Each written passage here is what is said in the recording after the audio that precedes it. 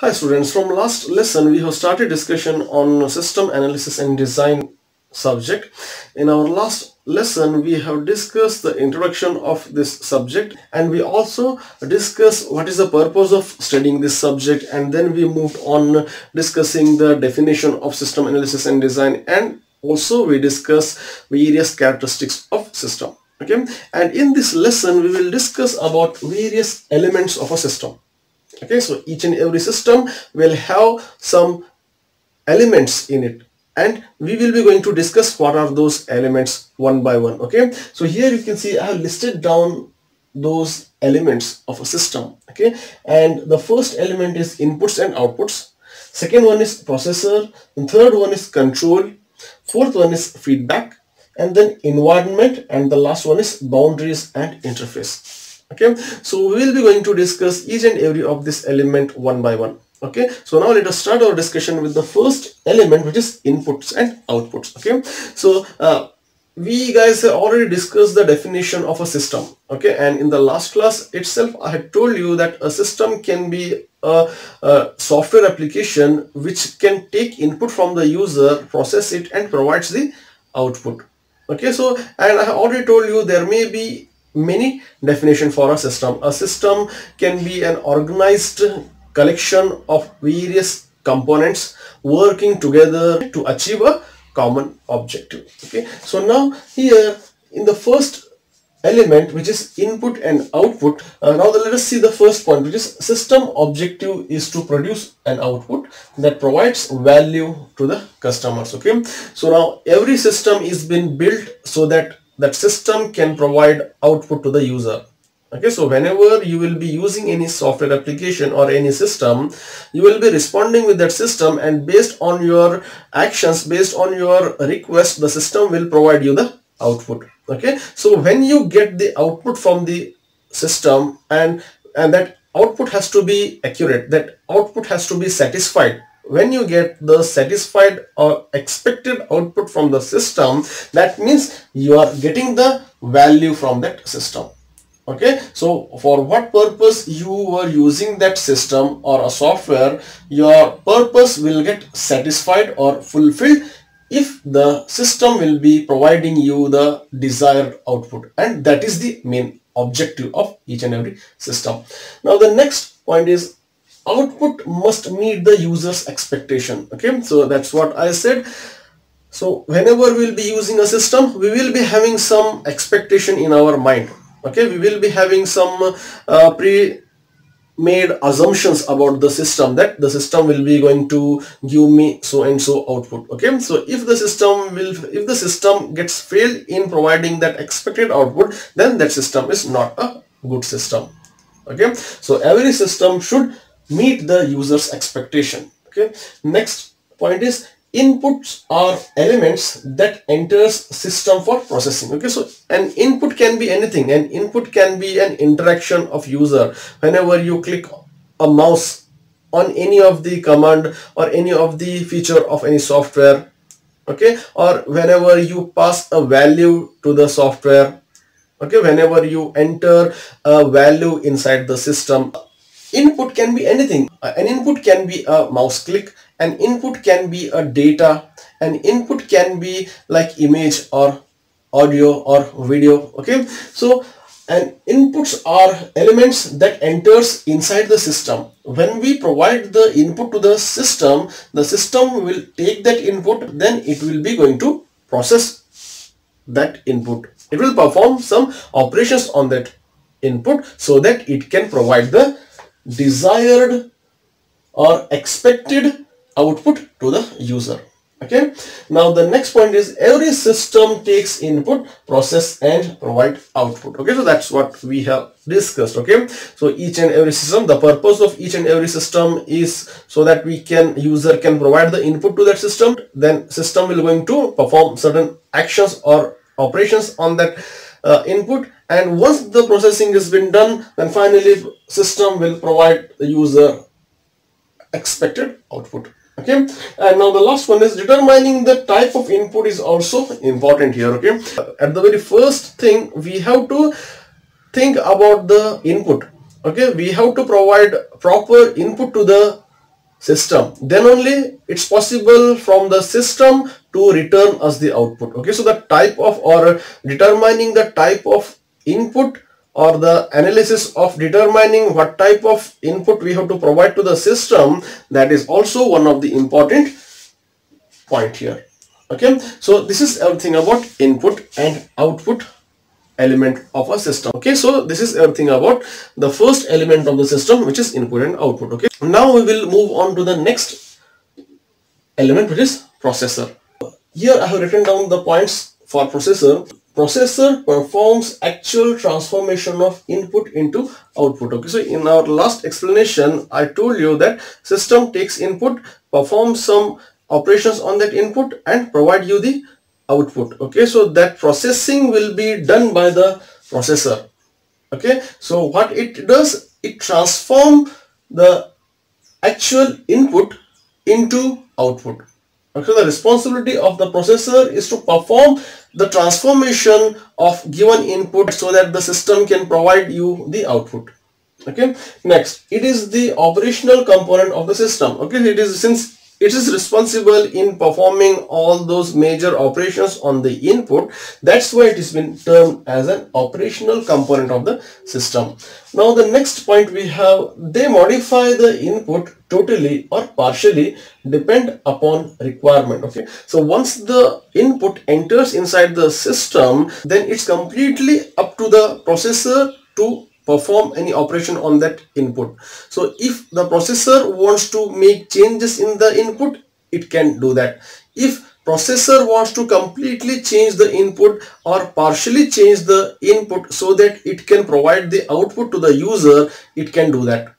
Okay, so these are the some points for processor. Okay, so now we will discuss the third point, which is control. Okay, so here I have written down the points. Now the first point is saying it guides the system. Okay, as you know that system takes input, process and output. So for doing those operations of input, output and processing, control unit or the control element will guide the system how you need to take the input and how you need to process it and how you need to provide the output to the user. So all those controlling activities will be taken care by this control unit or control element of a system.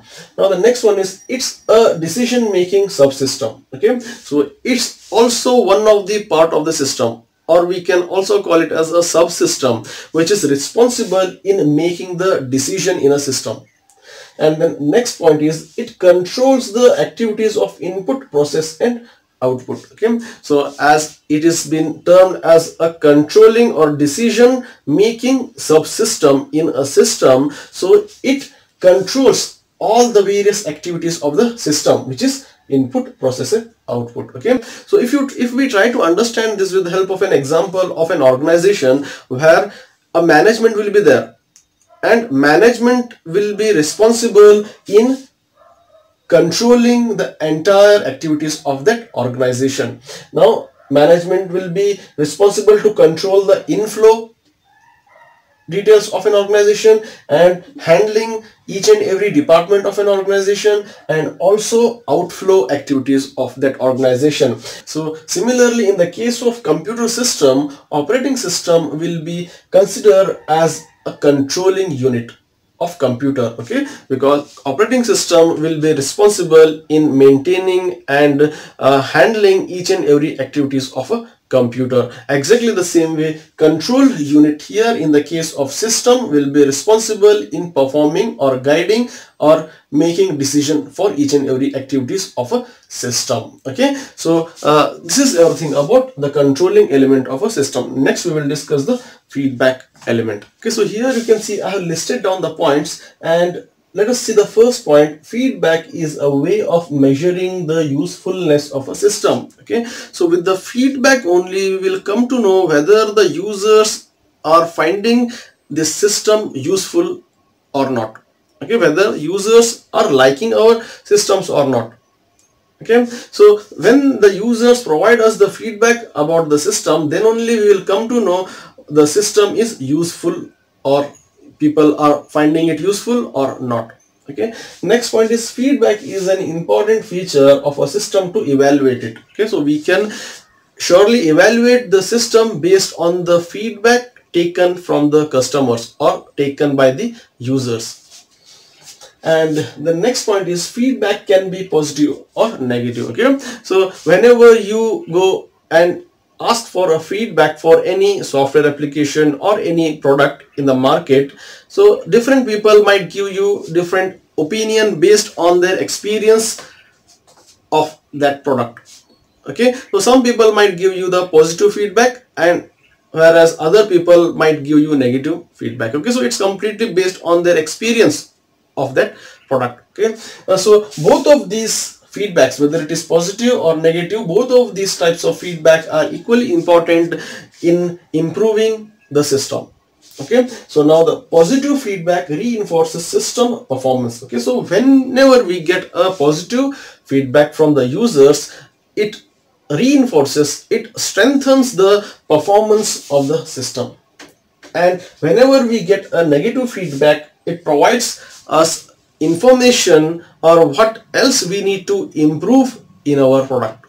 Okay, so in both the cases, positive or negative feedback is equally important. Okay, so I'm sure you guys have understood this fourth element of a system. Okay, so now we will discuss the fifth element of a system, which is environment. Okay, so now let us see the first point. An environment is a domain in which system operates. Okay, so when we develop a system and when we complete its development, and now it's time for us to install that system on the client side, that is in an organization, then whosoever from that organization tomorrow will be going to use that system or perform some activities on that system, all those comes under the environment. That organization where we have installed that system, consider as environment. That is an environment for that system, because inside that environment the system will be going to operate. And then it's a source of external elements that affect on the system. Okay, so what else they are saying, this environment is a source of external elements. Once we install the system in an organization, then various elements from that external source. So now external source is an organization. Okay, and elements here, the employees who will be going to work that system. So whenever we put the system in an organization, then various people from that organization will going to come and operate or affect the system. Okay, an example is organizational workplace. Okay, and then last element we have boundaries and interfaces. Okay, so every system will have its own boundaries. At the time of design itself, those boundaries will be set up. Beyond those boundaries, the system will not going to work. Okay, so whenever you go to an ATM machine, what operations ATM machine provides you? Okay, ATM machine allows you to deposit money, ATM machine allows you to check for your balance, ATM machine allows you to change the password, withdraw money, deposit money, okay, and other various options or operations. So apart from these many operations, if you want to clarify your doubts, okay, if you want to ask the inquiries, if you want to ask further information related to your loan, okay, and other activities, if you also want to find those details in an ATM machine, then that ATM machine is not been designed in such a way that it should give you those information, those details. So for getting those details, you have to personally visit the bank. Okay, so that is the boundary of that system. Okay, so ATM system is designed to perform some specific task. Beyond those tasks, the ATM machine will not going to operate. So that is what the point, boundaries and interfaces. Okay, so here we have discussed various elements of a system. Okay, so I'm sure you guys have understood each and every element of a system. And that's all for this lesson, guys. I will see you guys in my next lesson, where I will be discussing about the various types of system.